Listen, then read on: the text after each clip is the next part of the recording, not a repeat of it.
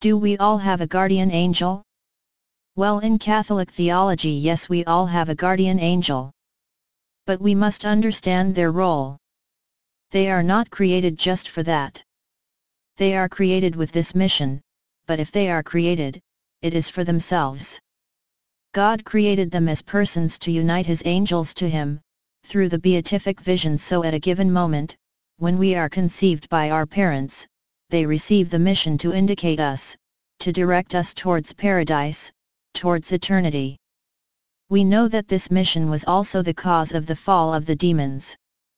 Because they understood that they had, in fact, to help despicable little human beings, not very intelligent in relation to them, to become in heaven greater than themselves, since the paradise is given first to those who are the most humble, and the man is more inclined to humility than these great intellectual angels of high level. So we all have a guardian angel given to us, I believe from our conception.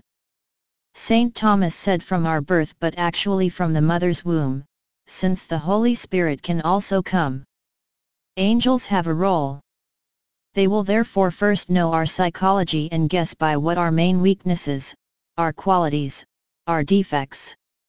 It must be understood that the angels, their essential purpose, is a little voluntary chosen goal, it is to lead us to the beatific vision. So it may happen that, if an immediate terrestrial happiness is harmful for this purpose, they themselves provoke certain trials. On the contrary, if a certain time of earthly happiness is useful, they will favor this earthly happiness. What does it mean? That when we pray to the guardian angels, and we can do it, since they are the friends of God, they collaborate with God, they are not God, they are not creators, but they have a role. So when the Bible says, "Do not worship me, I am only a servant, an angel," it means that they should not be regarded as God but as friends of God. Nevertheless, if we ask them, for example, for a well-being, for example money for a better life, well, they will think things and see if for us, for our eternal salvation, it must come now or later. And so it may happen that we are not granted because the true wealth that they aim for us is eternal wealth. That it is better that we spend, for a certain time, for example of poverty. The problem of the angels is that, obviously, they have no body, they did not live on earth.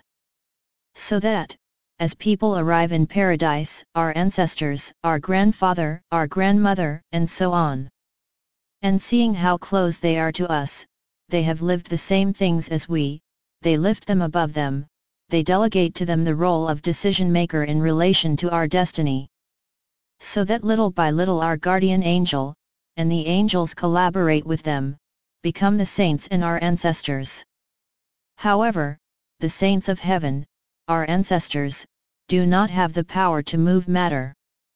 That's why when we pray to someone, like Saint Faustina, for example, who protects us, we say pray for us because she will ask the angels for an action and the angels will apply it. But when a guardian angel is prayed, he is told to watch over us because he, by his natural power over matter, can move matter, make things happen and thus provoke concrete events. So that in heaven it is a true church that collaborates to lead us to salvation.